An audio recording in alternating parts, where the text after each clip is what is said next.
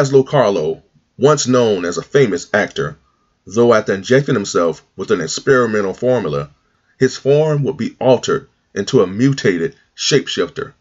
Ultimately, he would go on to become one of Batman's most notorious villains. McFarlane Toys, DC Multiverse, Rebirth CLAYFACE. Up next on T's Multiverse. Welcome to T's Multiverse. I'm your host, Tyrus, and today we get to take a look at the infamous McFarlane Toys DC Rebirth CLAYFACE, aka Poop Man. Everybody's saying that man look like poop, and he does look like poop. But there is a lot to really take in and enjoy about this figure. And there's some things that really hold it back from being as great as it can be. So we'll get into all that, but there's just no denying what this man looked like. Honestly, they stayed true to what it looked like in the comics. I mean, that Rebirth comic, more or less, this is what this figure looked like, though I feel like they should have went maybe in a different direction, maybe a lot of painter deco. There's a lot of direction, and as a Batman fan, that I wish they would have went in terms of this figure, but it doesn't make it a bad figure at all. I mean, like I said, again, there's some things that you really can enjoy and appreciate as a collector of the McFarlane Toys, and especially as a Batman fan with this CLAYFACE figure. All right, but let's take a look at what this CLAYFACE comes with. So he comes with the collector's card here with CLAYFACE looking all creepy and looking like he's from some sort of a horror movie or whatnot. His eyes are glowing. Now, this figure's eyes do not glow. That would have been an awesome feature. Now, that might be something McFarlane Toys might add as part of a gold label release. Who knows? We'll see. You know how McFarlane rolled with all these figures. You just never know what he might re-release. And then on the back, we have the data file. And then we have the trusty DC McFarlane display stand. And now, let's take a look at CLAYFACE. Okay, so, this is a very hollow figure. And that's something that I did not anticipate. I mean, you hear that? He is super hollow. And in some areas, he has soft plastic, which will allow for posability, which is awesome. Okay? Now, the thing that I wish that this figure had is swappable hands. That's the thing that holds this figure back. CLAYFACE's calling card is the fact that he can mold not only his body, but his hands into a variety of weapon constructs. So maces, axes, some sort of blade construct, or spiked mace. I mean, that is CLAYFACE's calling card. So don't know why McFarlane Toys did not add that as a swappable hand with a figure like this, especially at the price point that they're having this figure at. I mean, I really wish they would have added some swappable hands. That would have been awesome. But aside from that, the detail and the texture lends a lot to this figure. I mean, look at all the texture detail here. And the thing that I like is you can see like skulls within the CLAYFACE's body mold. You know, I mean, he takes various forms, and that's what this symbolizes. So you see the skull here. You see also, man, you can see a little hand. So you can see hands here trying to reach out of the CLAYFACE. You see an arm. That is awesome. I mean, the attention to detail on this figure is magnificent. I mean, you know, despite what he may or may not look like, I like the fact that they captured the various skulls, the hands, the arms that are seemingly reaching out of this CLAYFACE character here. And then you have the spikes and just various layers of just different types of texturing throughout this CLAYFACE figure, which is pretty cool. I like that. And again, you see the little skull imprints here all over his body, which really is an awesome feature.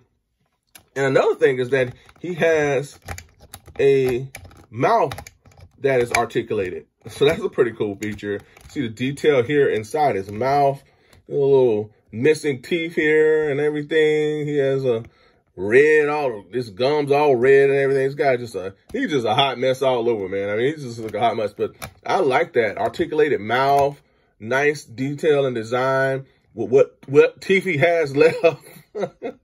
He ain't got many teeth left, but he got some. I mean, if you call it teeth, I don't know what that is.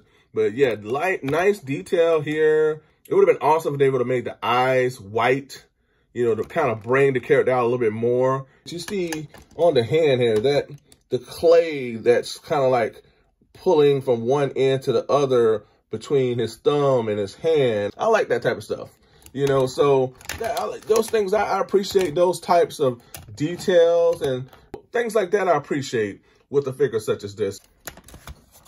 But yeah, this figure looks pretty solid all the way overall, man. You know, the detail here, this soft goods here again, here in the lower areas so that you can pose them. And we'll test that out later. Soft goods here. And then this is just hollow. This area here is hollow. But overall, I mean, this is a pretty cool figure. I mean, it's not my most favorite version of Clayface. I'm more for the Batman the Animated Series Clayface. That's the one that I like. Lighter color deco and the layered detail that that version has works better. You know, but this is based off the Rebirth version of Clayface. All right, so let's take a look at Clayface's articulation. I'm gonna back him because he's a big guy. That's the one thing, that's the one positive about this figure is that he is a big one. He's a nice mega deluxe figure that you can pit against the Batman, the Bat family. He does stand out on the shelf for sure, man. This guy has a presence, and that's the thing that I like. So we do know that he has an articulated mouth here, which works really well and go up and down like that. Not a lot of articulation here in the hand area. I mean, he can go from side to side. He can go all the way around, which is cool. So that's fine. Not a lot of articulation with this figure due to the fact that, you know, he's a big, bulky, hulking figure. You're not going to be placing this guy in a lot of dynamic poses like a Batman or Spider-Man. But I do feel like with the plastic areas that they've placed within Clayface's body mold, that you'll be able to put him into some pretty cool poses. So, okay, head articulations, okay. Mouth articulation, super awesome. Arms here, you know, he can go up here, he can go all the way around, which is really cool. You can only go so far with the elbow on arm articulation here. So he can go around with the wrist articulation. He's just super tight. I did not heat him up or anything for this review. And then you can, the wrist area can go down. So, decent articulation. I don't expect this guy to be the most articulated, so I'm not disappointed in all that. And then we have the upper torso articulation for this figure. And then he can go, shift in a little bit. Let's see if we can go around. We can go around. In terms of articulating this figure from the waist up, as I tried to do, it's going to cause for this weird gap to form. And that's because they have this diaper area here, but this makes for a bit of a weird combination to have this diaper area, another soft, and then this right here as a hard. As far as the leg articulation, he can only go back so much. Again, due to the sculpted detail of the clay and everything, he can only go up so much. So not a lot of articulation here in the knee area and no articulation here in the foot. Overall, I mean, I did not expect for this figure to be the most articulated, though that did not disappoint me at all. The one negative that I see with this figure is how this area was handled. Like I said, that soft diaper area and then another soft plastic area just does not mesh well. And it creates this gapping hole that we see here within the figure. So I feel like this, again, this should have been one solid area. And then maybe this should have been maybe a soft goods. That way you wouldn't have this gaping hole that you have within this figure here that you see. Again, this is not my most favorite version of the Clayface, but it works. It works. It really works. And I like it for what it is. I mean, this is just a big, bulky figure that you can place within your Batman collection, you know, and that's what I'm going to do. I'm happy with that. You know, we're getting Man-Bat, and we're also getting Killer Croc. So we're really rounding out that Batman's Rogues gallery of like mega deluxe figures. So that's really exciting. And again, you know, hopefully, you know, you never know. We might get a Batman animated series Clayface, you know, you never know, but I'm happy with this one. I'll take it for what it is. Could it have been better? Yes. Due to how they handled this area here in the midsection, lack of swappable hands, that was a big minus. You know, that is Clayface's calling card. You have to give him swappable weapon constructs because that's what he's known for. So another thing I feel they could have added is a swappable head. You know, he does take various forms. So maybe, you know, give him different head scopes of characters and people from the DC universe. That would have been a fun addition. So there's a variety of things as a mega deluxe figure at this price point that they should have added. I know if they did, it would have pushed the price point up even more so. But overall, I feel like they should have at least added some swappable hands. So this piece here comes from the Marvel Select Sandman. And this is something that I wish that our Clayface had come with. You know, it would have been awesome to get something like this. You know, I even thought about trying to attach this, but it's just, I don't know if it'll go. I'll probably need some sort of glue or whatever. But it'll have been awesome if we got something like this and a blade, or again, something else weaponized that in clay form that we can attach to Clayface. But it is what it is. But huge shout out to the Batman animated series Feed of Clay episode, which is one of my most favorite to this day, man. And it was Clayface's debut episode. So huge shout out to that one, man. But let's get this guy posed up and let's get him ready for the next segment. All right, let's see what I can do with Clayface, because again, he's, you know, he's a little clunky. Let's see. I can do something with Clayface. Clayface said, man, don't act like you can't pose. You can do something with me. All right, let's see what we got. Let's see what we got, Mr. Clayface. All right, I think I got him. I think I got him. I got him posed the way I want. Oh, let's see. Oh, yeah, I like that right there. So I can get him to stay. Okay, cool. I'm cool with that. I like that.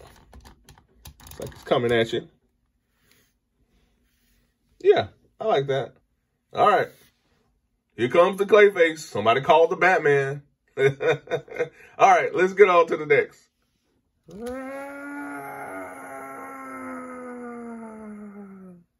All right, it's that time again. It's comparison time. And here I have the DC Rebirth Swamp Thing with the Clayface. I have a review up on the channel for Swamp Thing, so be sure to check it out. I have a link in the description below. But here I have two big mega deluxe heavy hitters side by side. And here we have Clayface with the McFarlane Toys DC Rebirth Superman, the Man of Steel.